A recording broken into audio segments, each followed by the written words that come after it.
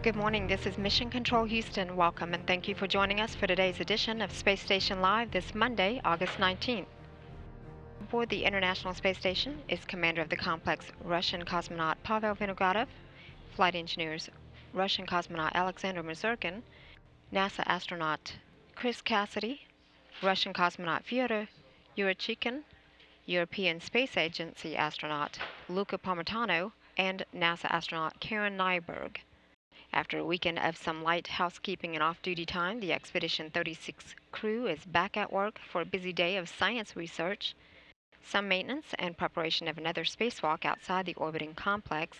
Following their Russian record-setting 7-hour, 29-minute spacewalk on Friday, flight engineers Yurchikhin and Mazurkin are spending some time today to prepare for yet another spacewalk that is scheduled to take place this Thursday outside the Pirs docking compartment. The two spacewalkers will venture outside the orbiting complex to replace a laser communications experiment with a platform for the installation of a small optical telescope, and also to remove a docking target from the Pirs docking assembly. The two cosmonauts are being debriefed today on last Friday's spacewalk. They'll be reviewing their procedures for the next excursion and also installing equipment on their Orlan spacesuits. Meanwhile, flight engineers Chris Cassidy, Karen Nyberg, and Luca Parmitano are working on a variety of science activities. Nyberg is working in the Kibo module. She had been removing a nanostep experiment from the solution crystal, the crystallization facility, and replacing it with an ice crystal experiment.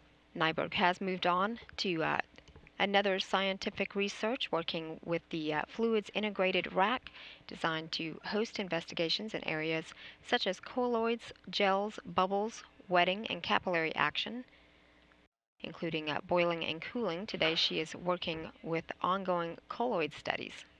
Meanwhile, Cassidy conducts another set of tests with a sphere study, spheres that employs 3 bowling ball free-flying satellites known as Synchronize, Position, Hold, Engage, Reorient experimental satellites.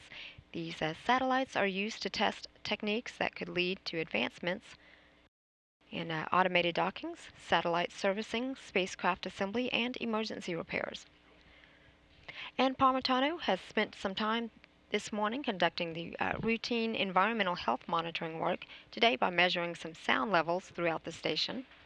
He will also today be working within the microgravity science glove box to conduct an experiment run of the ongoing in-space study that looks at the changes of physical properties of colloids and fluids in response to magnetic fields. And also each of the crew members will then put in their daily 2 hours of exercise using the onboard gym equipment. That includes a station bicycle, a treadmill, and an advanced resistive exercise device that simulates weightlifting here on Earth. The crew will then wrap up the day with a final daily planning conference with the ground. They will then have time for dinner and a personal wind down before entering their sleep period. The crew is then scheduled to go to bed at 4:30 p.m. Central Time.